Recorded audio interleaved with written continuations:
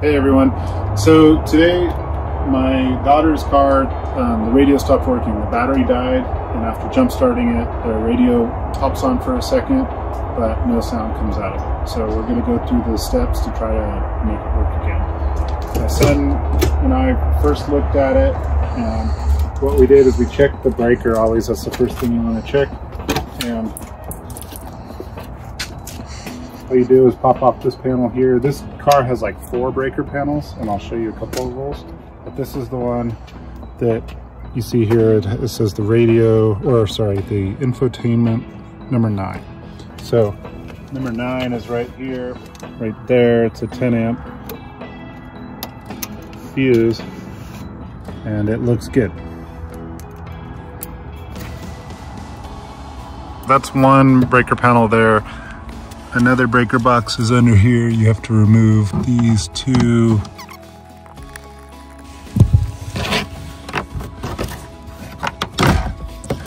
And the other one's back there. There's no guide or anything or key here for what they do, so you have to look it up online, but none of them are used for the infotainment system. Another breaker panel is right here.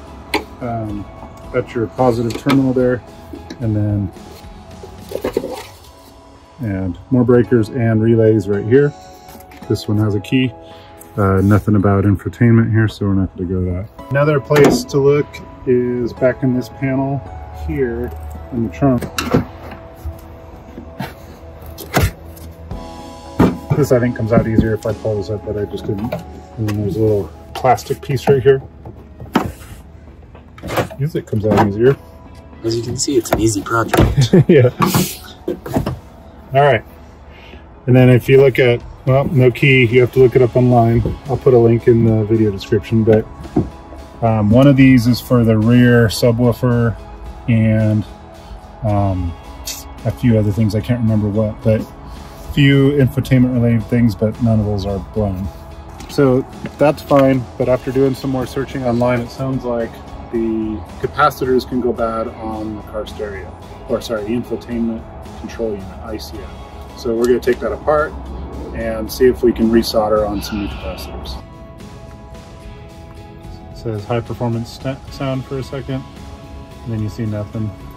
So it works to some extent, but most likely it's the capacitors that have gone bad on the board that's behind this screen.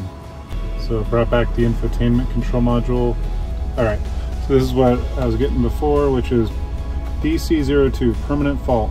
Control module communication missing. Audio unit does not work.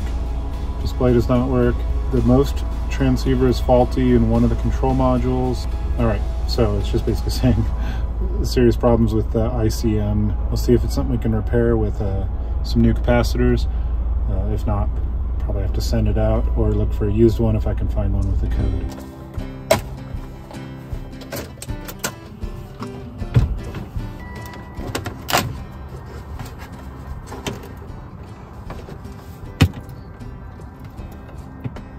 Remember, right, you just need to remove the bottomed T25s, and I've removed them all before, but I think just the bottom ones have to come out. Okay, so 2 screws there. Didn't get much easier than that, huh?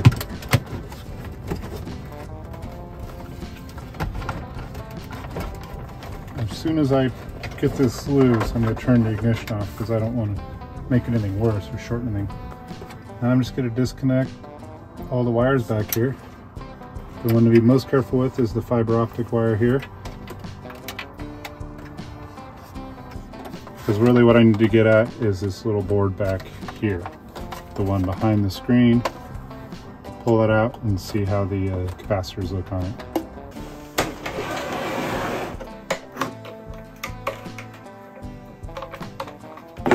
Tabs right here I'm going to push down on.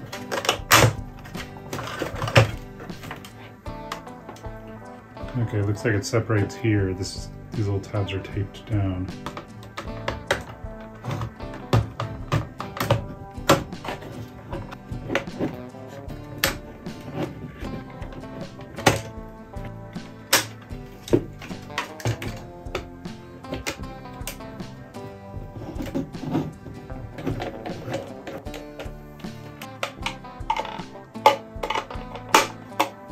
To get this piece to come out.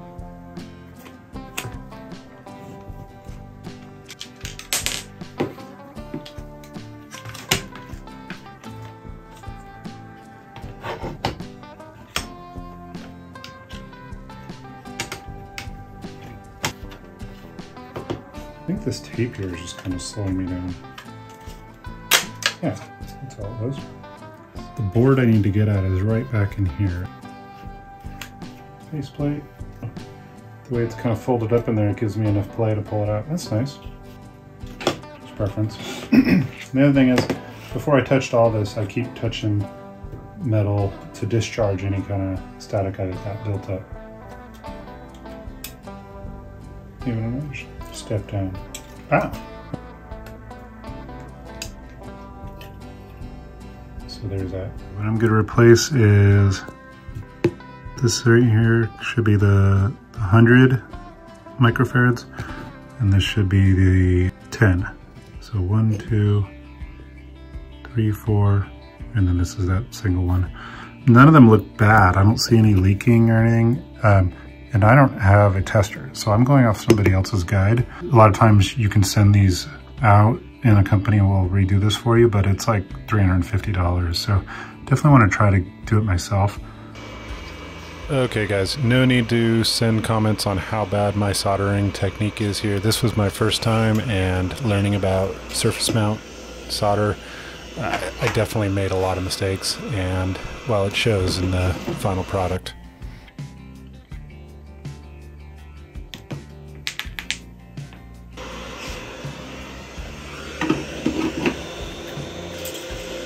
Alright, so those have all been removed, but have I done any irreversible damage here?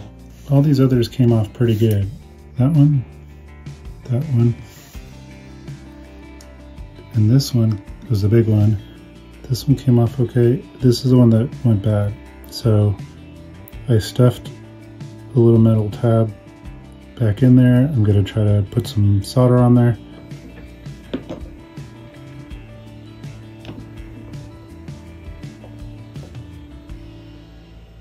So, mistakes were made, and I think this is pretty terrible looking, but I might have made contact with all of the contacts. It's really hard to tell. It just looks like terrible, but they're soldered down, believe it or not, and we'll see. As I'm reassembling this, I'll take a moment to say that I learned since then that I should have used hotter temperature on my solder gun, and that would have hopefully released the solder quicker without damaging the capacitors. And also I should have practiced on some other circuit boards instead of the one critical thing I was trying to fix.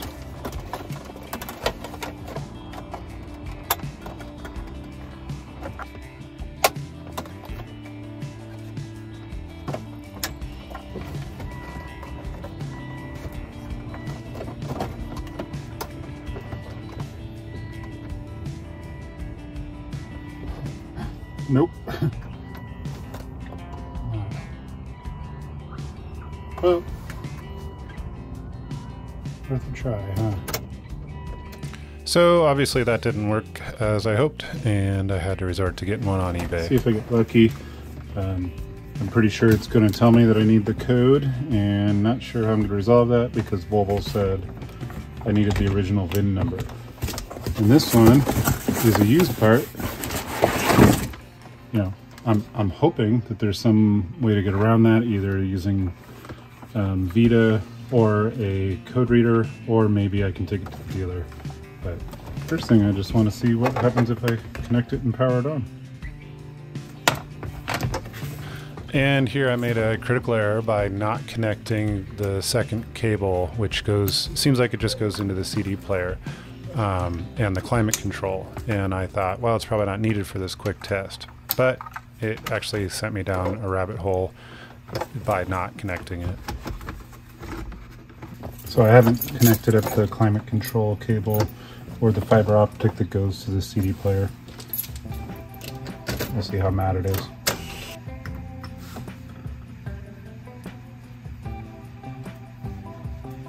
Nothing. Maybe I had a different problem all along. I wonder what else I can try. For the next while, I sat here in despair, wondering what else I could do. And I went down this rabbit hole of checking the ECM, and that's that breaker panel or fuse panel under the driver's steering wheel. That whole module seemed like maybe it could be bad after I did some reading, and I did a lot of work to try to pull it out, and it was too much for that night and I gave up. But as I was laying in bed, I realized, you know what, I didn't check that fuse that was labeled Amplifier. And so I went back and checked that, and the fuse was burnt out. So I thought, this is it, I found it. But since I hadn't connected that second cable, it still didn't work. And I thought, that's it, don't know what else to do. Until days later, when I came back and connected that second cable to the new eBay one and had that fuse replaced, and it all worked. All right, so after a lot of banging my head against the wall, I finally decided to check again the fuses, and realized that one I missed earlier was the amplifier one. It's a full 30 amp fuse, number 2. And when I looked at it, it was blown. It's very important to check this too, because after I, resoldered those capacitors, it still didn't work. I went and bought another one on eBay that was used, put that in, and that still didn't work. And then that made me go down this path. And still it wasn't working after replacing that, and that was just because I was being a bonehead and I forgot to reconnect the second cable to the CD player. And thought that wasn't needed, but it is needed. So once all the fiber cables and the special plugs in the back were connected to the climate control, CD player, infotainment screen, all that was connected, then it worked. So where the problem really was most likely that 30 amp fuse. So huge waste of time and money when it really was just a 30 amp fuse for like 50 cents or whatever it costs. So hopefully you can avoid all that headache and just find the right fuse next time.